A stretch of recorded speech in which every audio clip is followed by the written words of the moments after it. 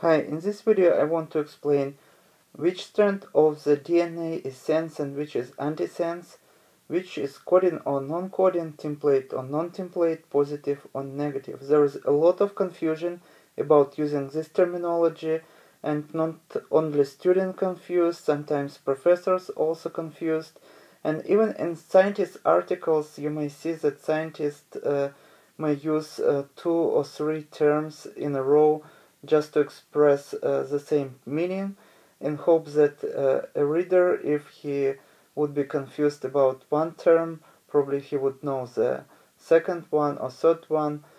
And all this confusion came from the 60s and 70s, when in textbooks, different textbooks, different terminology was used, opposite terminology for different strands of DNA. But now there is not such confusions anymore, but still there is sometimes a lot of questions may arise which strand name, especially because each strand has 3-4 different names with the same meanings. So let me start my explanation, and hopefully after this explanation you wouldn't have any problem to define which strand of the DNA have which name.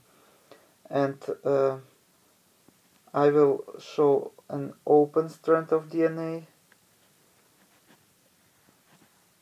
and one strand and the second strand, and here also going to be message RNA that is started to be released from the one of the strand of DNA. So this is mRNA. And most important thing that you have to know, you have to be able to define what this end is.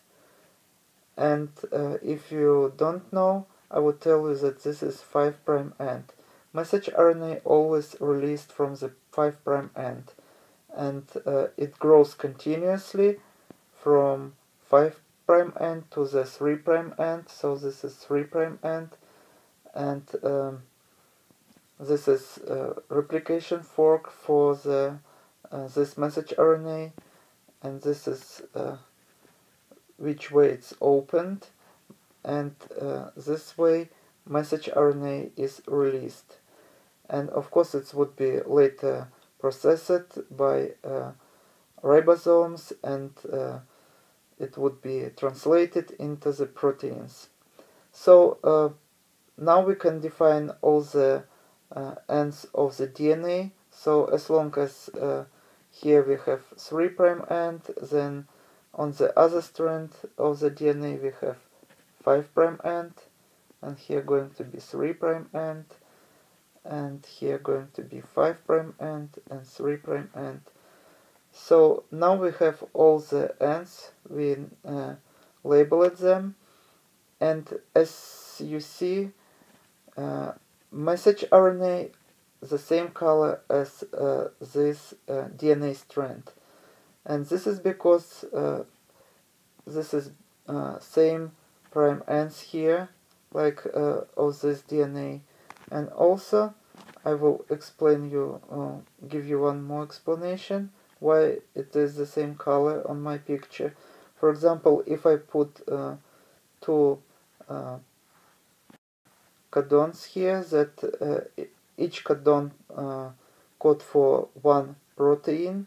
For example, here I would put A, T, C, G, A, T, and this of course means that on the message RNA, A would make a pair with uracil, thymine with adenine, cytosine with guanine, and guanine with cytosine, and adenine with uracil, and thymine with adenine. And on this strand of the DNA we also would have same exactly sequence as on the message RNA, but instead of uracil we will have thymine. That is uracil substitute thymine in the message RNA. So on the other strand we will have thymine here, adenine here, guanine here, cytosine here, thymine here, and adenine here. So as you see, this is exactly the same sequence as on the message RNA. And this also provides us a hint.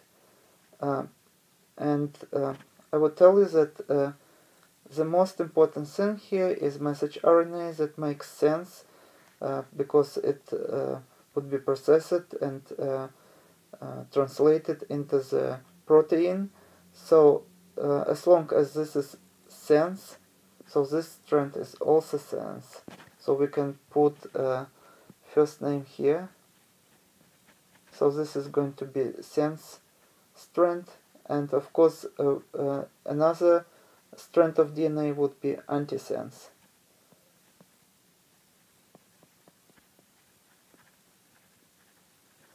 So let me put color here. So this is going to be antisense, and green would be sense. And which would be coding and which would be non-coding. So as you see here, this code is the same like this code. So this strand of DNA would be coding, and I would put coding here and non-coding here.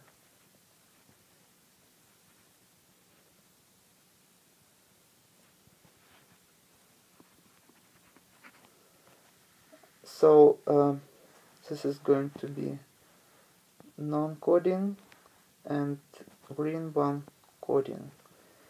And template. Template is very easy. It's obviously that this is pink strand of the DNA. So we just put template here.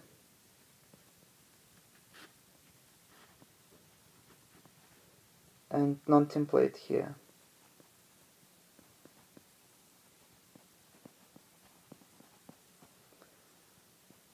And template here and non-template here.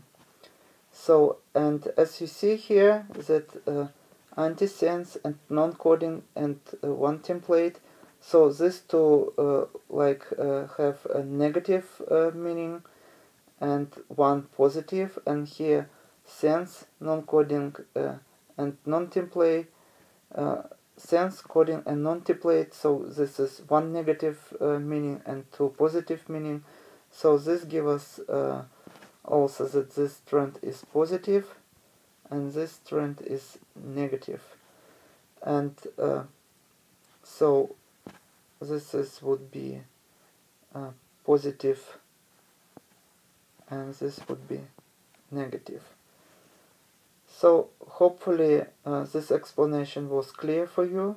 Now you would be able to define and give the name of any strand using all these 6 different terms, and even 8 actually. You have 8 terms to define each of the DNA strand.